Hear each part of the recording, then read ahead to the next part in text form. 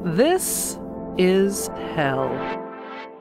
Our correspondent in São Paulo, Brazil, Brian Mier, author of Voices of the Brazilian Left, a collection of interviews with Brazil's left. Brian is an editor at Brazil Wire and a freelance writer and producer. Brian also has his own weekly web TV show in Brazil for some big lefty news medium called Brazil 24/7. Brian, during the Brazilian presidential runoff election this past Sunday, you were reporting live for Telesur English from one of the polling sites. In the end, the vote ended up being a pretty much around 55-45 split for the far right's candidate Jair Bolsonaro. The Organization of American States said they were positively impressed with the organization of the Brazilian election process. How fair, and I want you to think about that in as big a terms as possible, how fair was the election from your point of view on Sunday? Well, I'm very surprised with what the OAS said because these elections were neither free nor fair, okay? And there's a list of irregularities that could be made, starting with the fact that the most popular candidate in the election, who was predicted in all polls to win in the first round, was Luiz Inácio Lula da Silva, who was arrested, according to most observers, impartial observers, including Glenn Greenwald, simply to prevent him from running for president, okay?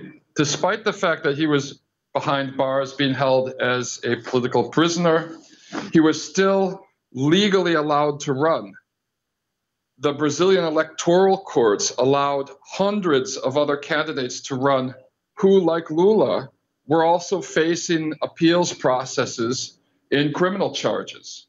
In the case of Lula, the criminal charge was that he committed an undetermined act of corruption. They couldn't even define what he did, okay? But there were other candidates, such as gubernatorial candidate for Rio de Janeiro, Anthony Garotinho, who was jailed twice for organized crime, ties, and illegal vote buying in previous elections. And he's being charged with fraud right now in his appeals process. He was allowed to run for governor, no problem. So the only candidate who wasn't allowed to run for office because his second appeals process was underway was Luiz Inácio Lula da Silva, which is the very definition of the concept of state of exception.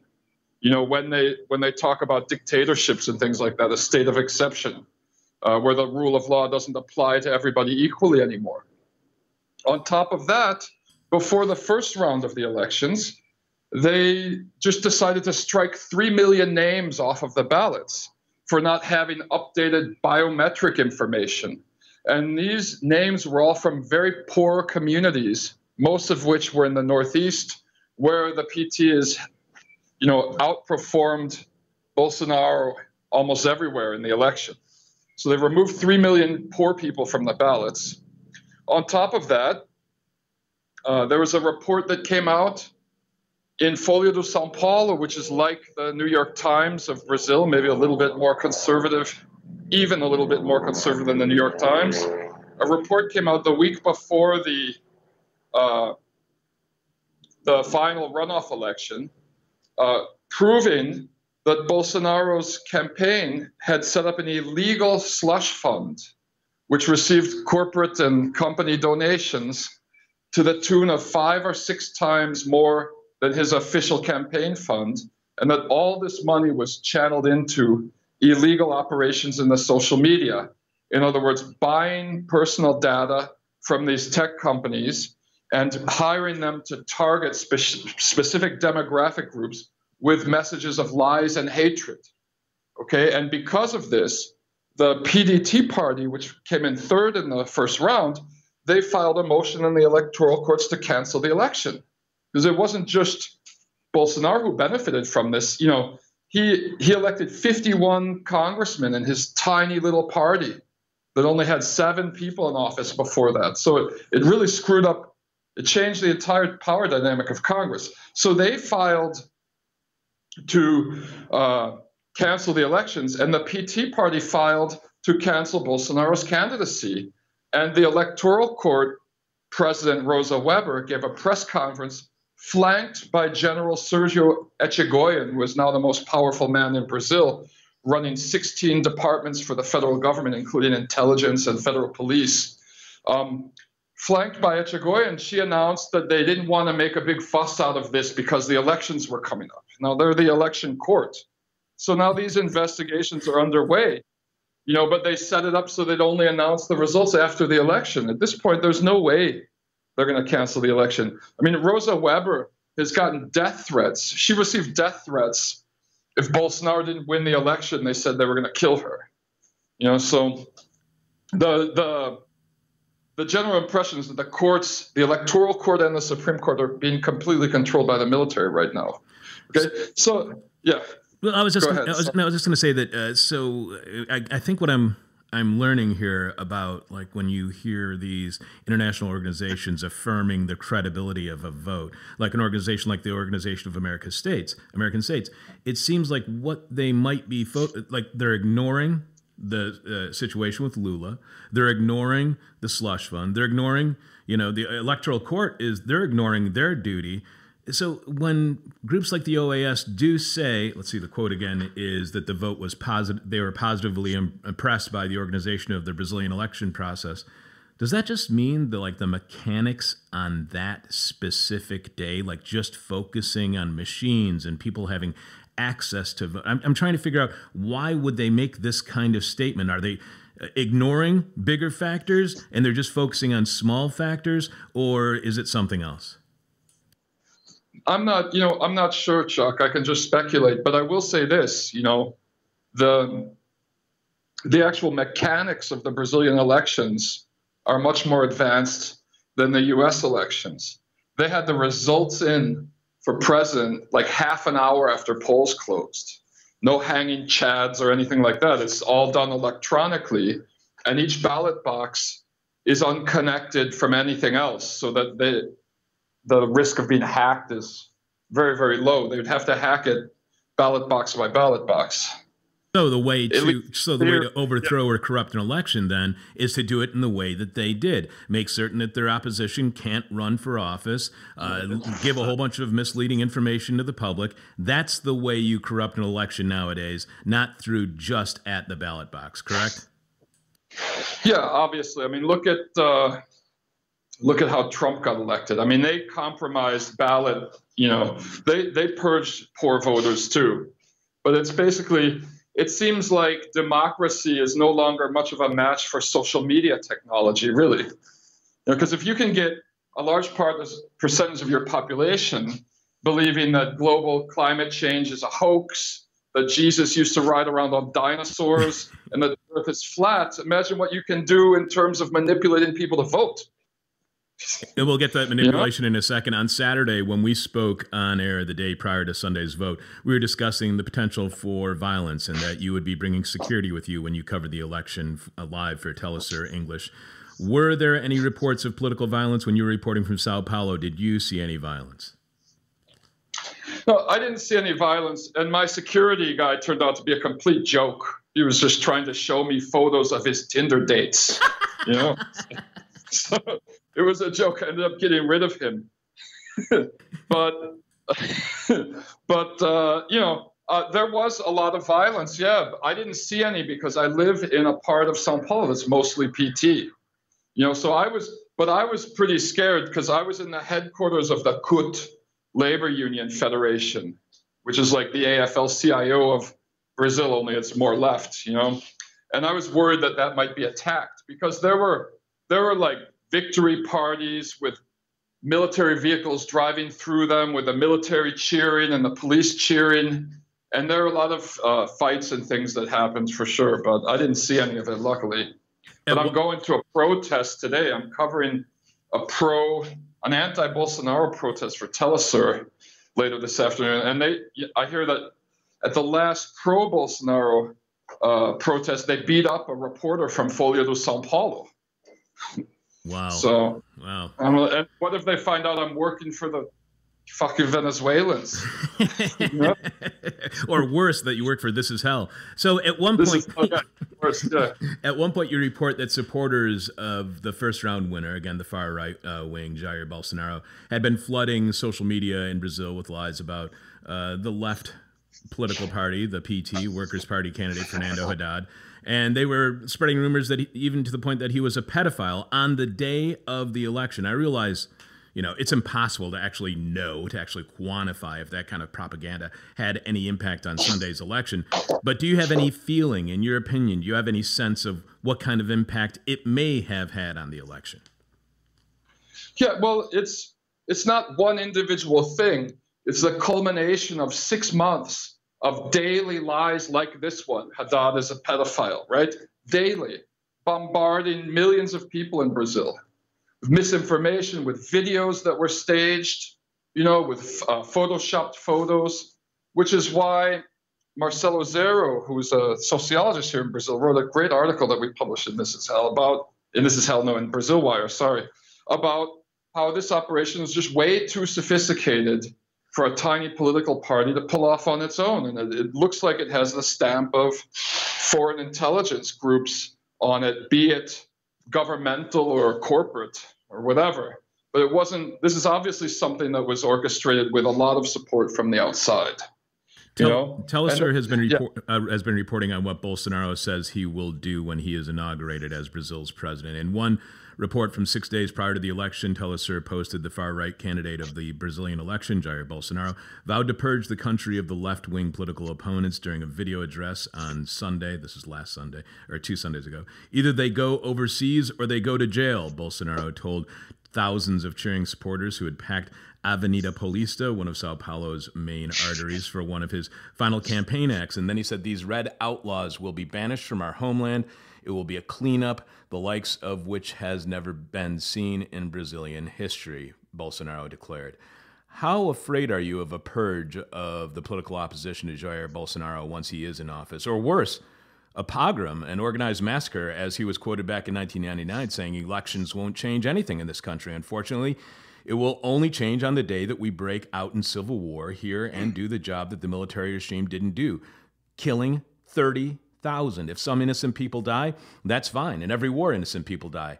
I will even be happy if I die as long as 30,000 others go with me. So purge, pogrom, what will Bolsonaro's political opponents face now that he has been elected? Yeah, I'm really bumming out about this, really stressing out. I've been living here 23 years.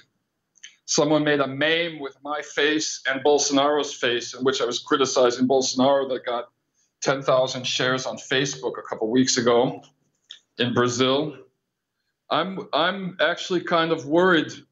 Obviously, though, it's 46 million people voted for the PT. He can't purge 46 million people. But it's this American-style, communist, anti-communist paranoia circa 1963-64 that's taken hold with a large segment of the population now. And this comes from the United States. The CIA gave training to the Brazilian military in the 1950s and 60s to help them change their focus on a foreign enemy to an internal enemy.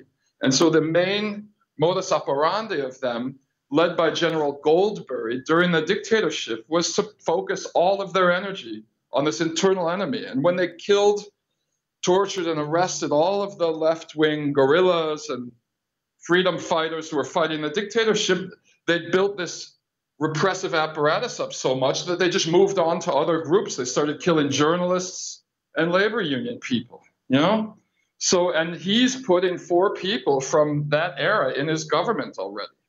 So it's pretty worrying. You can say, oh, he's just talking, it's just words. But the problem with words is that even if he doesn't act on them, his millions of neo-fascist followers, who are called Bolsominions in Brazil, will, and so there's these acts of mob violence. I have a friend who's a gay friend of mine was walking down the street the other day, and he saw a woman just yelling at another gay guy, I bet you're afraid you're going to be killed now. So my gay friends are really stressing out about this too. So how much then was the military dictatorship, Brian? How much was it actually dismantled? Well, that's the thing, and this brings me to a key point. After reading years of articles by American leftists about different failures of the PT and failures of the Brazilian left, I would like to say that the northern left has completely failed Brazil, and they failed it by taking on an ideological blind spot on the question of imperialism and not accurately describing the context within which PT was operating. So if you believe that the US and multinational oil corporations had absolutely nothing to do with the rise of fascism in Brazil, it opens space for you to write these big diatribes about the failure of the left. Oh, they were too neoliberal, they were this, they were that, because you're not talking about the main power actor in the region. And secondly, these kinds of articles, which I've seen in Jacobin, NACLA, The Nation, all kinds of places in the US, these articles that try and pin everything as an internal issue without looking at foreign influence, they don't even accurately describe the situation. When the military dictatorship ended in Brazil, they gave full amnesty to everyone. No one was ever arrested for torture or anything like this, right? Secondly, the two official parties of the military dictatorship era were allowed to continue operating and maintained control of Congress and the Senate for decades afterwards. And these two parties are called DEM and MDB. Thirdly, the military police was never demilitarized. So they made a special exception for the military police in that they don't respond. If a military police officer kills someone, let's say a kid, because they kill a lot of homeless kids, he doesn't go to a regular court of law. He goes to military court. He's judged by his peers, which is why they keep killing thousands of people every year and none of them ever get punished. All right, so the actual structure of the dictatorship was never fully taken down. And during the 13 years of left rule in Brazil, the PT party never had more than 22% of Congress. So they did not have the power to eliminate the military police, although they tried 3 times. They didn't have the power to put former torturers in jail, although Dilma created a truth commission to look into this. They were unable to control the military because they didn't have control of the 3 branches of government, really. So I saw something very recent even in Jacobin where someone was talking about the failure of the PT to control the Brazilian military. They were operating in a situation where they didn't just have the wrath of international capital on them at certain points because they refused to privatize the petroleum reserves. They didn't just have the wrath of the US on them because of their involvement in BRICS, because they decided to buy fighter planes from Sweden instead of Boeing, because they discovered that the US NSA had been spying on them and they got angry. They didn't just have all of those factors against them.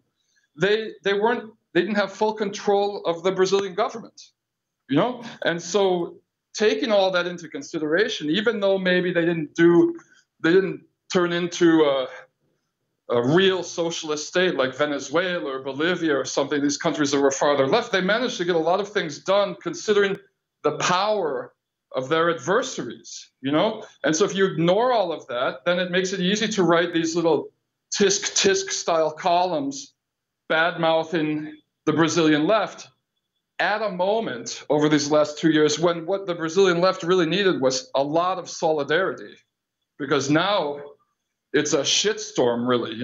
The shit is gonna hit the fan down here. And so a large percentage of American liberals and progressives just think, oh, well, the PT really screwed up.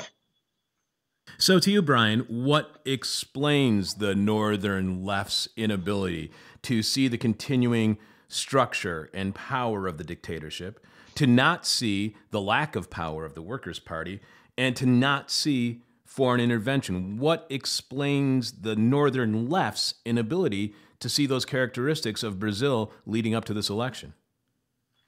Well, in terms of foreign intervention, I came of age, as I believe you probably did too, in the 1980s, when everyone knew that the U.S. was shitting all over Nicaragua, El Salvador, Guatemala, and Honduras. And we see the blowback from Honduras right now.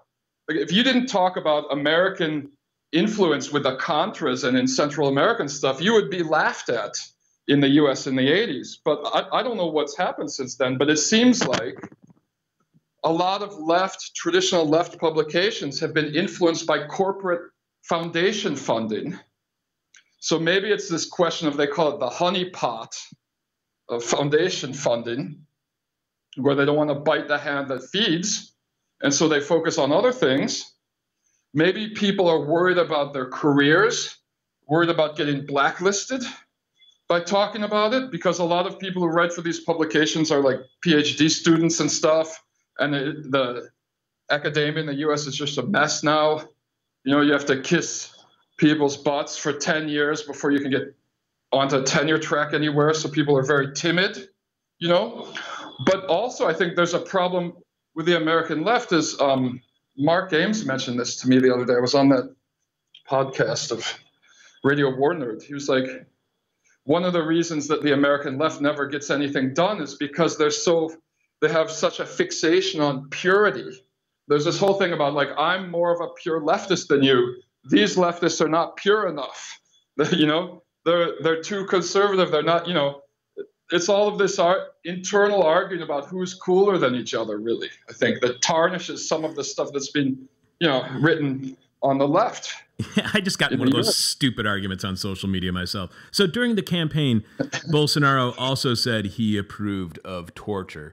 When you talk to other members of the Brazilian left and those who support the PT, or those who even support CUT, the workers' union, how much fear is there that they will be potentially tortured? I mean, are you concerned for your own personal safety as someone who vocally and openly opposes Bolsonaro? Do you fear that you and your colleagues and the people who you work with might be the targets of torture? Well, I'm afraid for a lot of friends of mine. Yeah, I'm afraid. Like, he just said he was going to declare the MST as a terrorist organization. And I worked with the MST for 5 years, and I have a great, enormous respect for the MST, the Landless Workers Movement. They've managed to talk about a left organization that actually achieves something. They've legalized, they've homesteaded on and legalized farms for 400,000 families, you know, out in the countryside. They're really good. And if they're declared a terrorist organization, they're already victims of violence in the countryside. Every year, half a dozen of them are killed out in the countryside. And so I'm really worried about them. And I'm worried about other friends in social movements.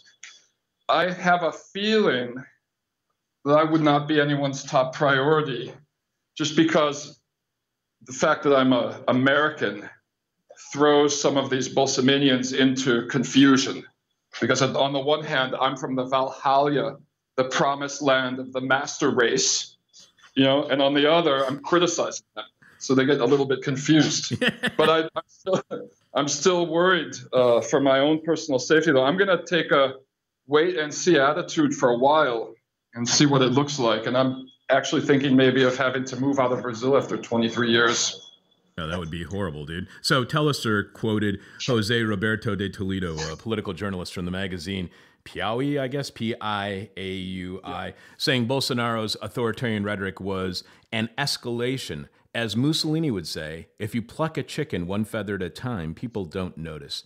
To what degree are Brazilians not noticing any slow, pernicious escalation in authoritarianism in Brazil? Well, I'll tell you, it's been happening for a while now, and some of it even began happening when Dilma Rousseff was president, because she let people talk her into passing laws that she didn't know were going to be used against her and her followers, you know? Like the law admitting plea bargain testimony in courts, which became the main weapon to arrest as many people from PT as possible in the U.S. government-backed operation Lava Jato.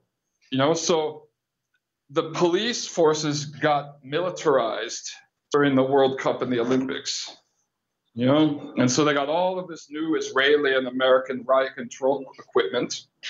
The São Paulo state government legalized the use of, and this is a conservative government. It's important to know that the state governments control the police. So you can't blame specifically like Lula for what police did in Rio de Janeiro when he was president, you know. But they legalized in São Paulo the use of rubber bullets against protesters, and they set up a new anti-protester police division called the Leg Breakers, who are all police who are trained in jiu-jitsu, who use this kind of like Star Wars stormtrooper style plastic body armor.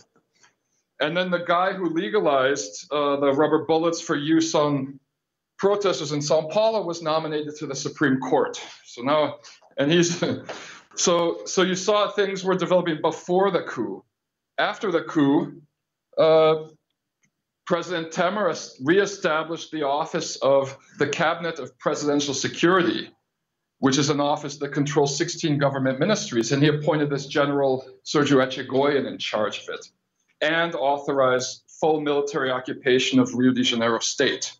And so you can see how this authoritarianism has been creeping up little by little, but a large segment of the population is so brainwashed by social media that they don't even, it seems like they're not worried, because it's not them, it's the others who are going to be killed and tortured. Back in July, Bolsonaro said if he was elected, he would leave the United Nations. Bolsonaro said, if I am president, I will leave the UN. That institution is of no use. I will leave the UN. It's no good. It's a meeting place for communists and people who have no commitment to South America. What does it mean for Brazil and for Brazilians if Brazil does leave the UN, which, for all of its good, it is, like any organization, faulted? Well, what it really means is that Brazil has completely abandoned its strategy established by Lula and Celso Amorim, his foreign affairs minister, of trying to increase and expand Brazil's role on the international stage in an attempt to foment or create this kind of counter-hegemony to U.S. imperialist interests. This is why Brazil created the BRICS, right? And so the Brazilian government like branched out, was working more with the European Union, was doing business with African countries, Turkey, Iran, China, and trying to build or engage, participate in the building of some kind of counter-hegemony. And now withdrawing from the UN just means that Brazil is going to take 100% of its orders from the United States. Bolsonaro's already been filmed saluting the American flag. He's a big Trump fan. Go figure. So is this the end of BRICS then, Brian? Well, I have a good friend who's a BRICS critic extraordinaire, Patrick Bond. It looks like Bolsonaro is going to pull Brazil has degenerated from being a protagonist of the BRICS and the second biggest economy in the BRICS after China. Because when Lula was president, Brazil had a bigger economy than the Soviet Union. Russia, sorry. Jeez. I guess I am a communist. Bolsonaro's right. So it was a big economy. It was a big actor in the BRICS. Since the 2016 coup, its activities are very minimal within the BRICS. They might show up at the meetings, but they're not doing anything anymore. And the projection is that with this spreading of anti-Chinese rhetoric by Bolsonaro now, that he's going to pull out of the BRICS. And from what I understand from people I know who are really involved in the BRICS, I actually was involved in the formation of the BRICS. I went to some of the early BRICS meetings in Brasilia and in Delhi when I was an NGO director for ActionAid. So I have friends who've been involved in the whole process. And from what I'm told, the BRICS these days, it's basically just China calling the shots for everything. It's kind of degenerated into this Chinese tool for Chinese hegemony or something. Yeah. Telliser also reported that in 2011, Bolsonaro told Playboy magazine that he would be incapable of loving a homosexual son. And in a 2016 documentary, Bolsonaro claimed that homosexuality had increased over the decades due to liberal habits, drugs, and because women began to work. In 2017, at a speech in Rio de Janeiro, he said that Afro descendants do nothing. I do not think they even serve as reproducers. Telliser added Bolsonaro also promotes anti-feminist policies and gender inequality. On Sunday, to what extent did racism, homophobia, and misogyny win in Brazil? And how well does Bolsonaro's racism, misogyny, and homophobia reflect the overall feeling of Brazilians on race, gender, and sexual orientation? Well, I feel like his comments are, 100% believed in by maybe 25% of the country. Brazil's always had a racist, very racist streak. Then you have this kind of passive racism, homophobia with another 25%, and the country is 53% Afro-descendant, but a lot of Afro-Brazilians actually voted for Bolsonaro because the level of brainwashing in the social media, it's really just this massive psyops operation that happened. The amount of brainwashing is just out of control. So in the lead up to the elections, every time Bolsonaro appeared on TV, it was like, oh no, those stories about me aren't true. It's just fake news. I never said that. I love black people. I love women, this kind of stuff. And so I think a lot of people were telling themselves, oh, this was just his rhetoric. He's just a guy who shoots from the hip. He's just saying what he thinks, but that isn't going to be reflected in any way he acts. But I don't think that's a very good conclusion to draw from that. The New York Times, they reported, they had a whole bunch of quotes that Bolsonaro had made prior to the election, but they didn't report any of them until the day after the election. And I'm going to go through some of those quotes with you in a bit so we can get your reaction to them. But before we get to those quotes, the Times introduced the reporting by posting, "The far-right former army captain's rise has left some baffled. Mr. Bolsonaro served 7 consecutive terms in Congress with little to show for his time there. Very few of his bills were approved." What does it say to you about the New York Times when they seem to be baffled by Bolsonaro's rise to power? Well, what it shows is the level of the New York Times complacency in this whole process. They spread all kinds of misinformation about Dilma Rousseff in the lead up to the 2014 elections. Okay, they consistently associated her with corruption in the Petrobras Petroleum Company, the same company that the U.S. government and U.S. petroleum companies have been trying to eliminate. The same company that that Edward Snowden revealed was being spied on by the NSA. So they consistently dragged the PT party's name through the mud, disproportionately and often misleadingly and erroneously associating them with corruption, in the same way that Mussolini associated the left with corruption in the 1920s. Okay, so their current Latin America desk editor, Juliana Barbosa, was assistant managing editor of America's Quarterly, the magazine run by the very powerful corporate think tank ASCOA, America's Society Council of the Americas, which has been involved in almost every coup in Latin America since the 60s. She was there when they invited Bolsonaro for closed-door meetings with U.S. business leaders. Okay, so if she's baffled about why Bolsonaro came to power, she might want to start looking at her own former employer and how they negotiated with Bolsonaro behind doors with business leaders. And I'm just going to speculate here and assume that they influenced Bolsonaro's choice of economics chief University of Chicago educated Paulo Guedes, who was an attaché for Augusto Pinochet, and is very friendly with the U.S. business community. I'm gonna imagine that Bolsonaro's choice of this man was influenced by his meetings with Azcoa, who at the time Juliana Barbosa was working with. So I'm confused why the New York Times doesn't understand. Why are they wringing their hands right now? You know? Yeah. Why are they wringing their hands? They were involved in this. The Times also reported that many Brazilians, angered by their country's economic crisis, soaring violence, and corruption scandals, interpreted Bolsonaro's long list of caustic remarks as blunt but bracingly honest talk from a man willing to say and do whatever was necessary to bring about the change they craved.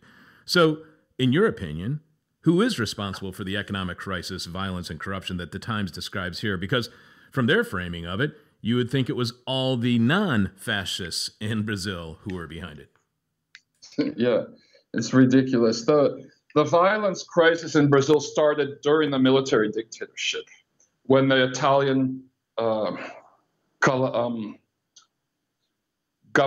I guess, or the Calabrian Mafia, one of these three big organized crime groups from Italy, started using Brazil as a transport point for exporting coke up to Europe in the early 1980s. That's when violence first started spinning out of control in Brazil. The dictatorship was in charge then. And one of the reasons they lost power was because people were getting fed up with the violence. Okay, so that method, the neo-fascist method of controlling drug crime, doesn't work.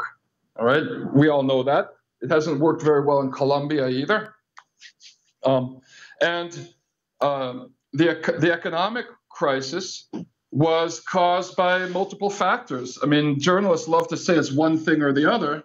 Dilma Rousseff made a few mistakes, yes, but it was greatly exacerbated, as the people from CEPR have mentioned. You know, the initial crisis was mild. It was an error in calculation of the Selic rate, the interest rates in Brazil, committed by the Dilma Rousseff administration, a slowdown, a recession. But it was greatly exacerbated by two factors. One is that immediately after she was elected, the conservative opposition, led by the PSDB party, deliberately sabotaged her government and didn't let her pass anything. And so it sabotaged the economy. And I'm not just like making up this accusation. The actual president of the PSDB party apologized for this 2 months ago. He said anything that Dilma tried to do, we automatically did the opposite, even when it was hurting the country. Okay, so she wasn't able to push through any kind of adjustments to the economy at a time when a recession was going off. And at the same time, in the same year, 2015, the U.S. Department of Justice backed Lava Jato, Operation Car Wash. Instead of treating Brazilian companies as too big to fail, key companies to Brazilian economy, they paralyzed their operations. And so they shut down the construction sector in 2015. They paralyzed all operations of the 5 largest construction companies in the country for 6 months, causing 500,000 immediate job losses and all kinds of indirect job losses. So these two other factors greatly exacerbated the economic problems, which were even further worsened by the Temer government's doing the absolute stupidest thing that anyone could ever do during a recession, which the U.S. always pushes on other countries in the third world, but never does itself, which is slashing government spending during a recession, because you're just taking billions of dollars out of circulation. There's no way that slashing spending during a recession ever helps anything. The best way to get out of a recession is what Franklin Delano Roosevelt did, and it's even what the Obama administration did in 2008, which is increasing government spending. So Brazil was blocked from that, you know, by this coup government. So it's like a mixture of several factors that have screwed up the economy, but there's no provision whatsoever. There's no idea whatsoever that Bolsonaro has any plan up his sleeve to change the current stagnating economy, because all they're talking about is more austerity cuts. You know? When Bolsonaro was named the winner on Sunday, as Telesur reports, Bolsonaro announced that he will not be speaking to the press, but will be making all of his public statements via social media. Why not speak to the press? What should that decision reveal to us about Bolsonaro? Well, Bolsonaro says the press is all communist. The press, which orchestrated the coup against Dilma Rousseff, is also communist, just like Dilma Rousseff. They were called in The Economist communist. And so Bolsonaro, they're like the communist. So Bolsonaro was on TV last night on national news threatening to shut down the biggest newspaper in Brazil, Folha de São Paulo, which, as I've said before, is like a more conservative version of the New York Times. That's communist to them. But the presidential election wasn't the only vote on Sunday. There were other votes as well for governors, for 54 of the 81 members of the federal Senate, and all 513 members of the Chamber of Deputies. So what happened in those elections? Did Bolsonaro's PSL do as well in those elections as they did in the presidential vote? And would it really even make any difference? Because back in 1999, Bolsonaro said, I would perform a coup on the same day I was elected. Congress doesn't work, and I am sure that at least 90% of the population would celebrate and applaud because it doesn't work. The Congress today is useless. Let's do the coup already. Let's go straight to the dictatorship. So no matter how well the left did, the PT did, and his opposition, political opposition in general, did in the Senate and chamber elections, would it make any difference if they did well? Well, that's several questions wrapped up in one. Exactly. With a historic quote. First of all, these were just gubernatorial runoff elections along with the presidential election. And the left, did really well in the Northeast. The Northeast of Brazil is like a leftist colony inside the rest of the country. There's only one state in the Northeast that isn't being run by a PT or a Communist Party governor right now. And since the governors control the police, there's a feeling that that's the type of place that it might be safer to live in after Bolsonaro takes the presidency. Regarding his threat to shut down Congress, his party just gained 51 seats in Congress. So I'm not sure if he would really want to put all of his friends and supporters out of work. But the real issue here is who's really running the show. Bolsonaro is not, the military is just not going to sit back and let a former captain who was kicked out of the military for planting a bomb in a military barracks to protest captain salaries or something. They're not going to let a captain boss them around, probably.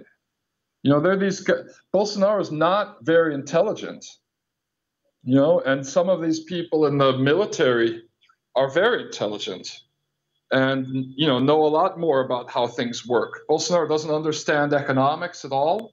He doesn't even understand conservative economics. And so the question is, does the military want to do these kinds of things he's threatening? And apparently there's already fighting inside of his economic team because the military doesn't necessarily agree with the neoliberal direction that Paulo Guedes wants to take the country in. If you look at how the military dictatorship operated economically, they had some neoliberal elements, of course. They privatized some things, but they had a strong current of kind of like Nixonian conservative Keynesianism with some elements of nationalism and, trying to maintain some kind of sovereignty for the country. So that there seems to be some arguments already going on. And it's hard to say. They say Bolsonaro is going in for surgery and he's going to turn the country over to his vice president, General Mourão, for a couple of weeks after he takes office. And if that happens, it'll be interesting to see if they let him come back. There were, of course, comments made on social media that Fernando Haddad was a communist. Communist is the red herring that they really beat people up with a lot in Brazil, as I've seen through posts that when we've shared your interviews online and we've seen the comments that people have left in Portuguese, communist is often a slur that they use, and as they've used against you as well. But Fernando Haddad's vice presidential candidate was Communist Party member Manuela Davila, according to an article I saw. I think it was either the Times or Telus, I can't remember where I saw it. Bolsonaro warned Haddad was a communist. So how communist was or is Haddad because he selected a Communist Party member, Manuela Davila, to be his vice presidential candidate? Well, the PCdoB is communist in name. In practice, it's social democratic, really. It's not. But they have their roots in armed guerrilla army resistance to the Brazilian dictatorship. So a lot of people in the military do not like them, but they've really swung towards the center. What's happened in Brazil really is that right-wing parties stole a lot of the left-wing party names. So like the Social Democrat Party in Brazil is a right-wing party. It's a neoliberal party. So other parties take, I would say ideologically the PCdoB is social democrat now. There might be a few old timers who still believe in communism in there. However, the fact that she's officially associated with the Communist Party, she was the first Communist Party member to run for president or vice president of Brazil since the 1940s. I'm worried about her, and she's really cool too. She's a really cool person. This past Sunday, did democracy die in Brazil? Was it killed by the democratic will of the people of Brazil? Did Brazil vote against democracy? Democracy died in 2016 when the U.S. government and international capital supported the overthrow of a democratically elected president, Dilma Rousseff, over a non-impeachable budgetary infraction that was legalized 1 week after she left office. And the new coup government, which is now being referred to as the Weimar Republic of Brazil, 21st century Brazil, started doing everything that the U.S. wanted it to. That's when democracy really died.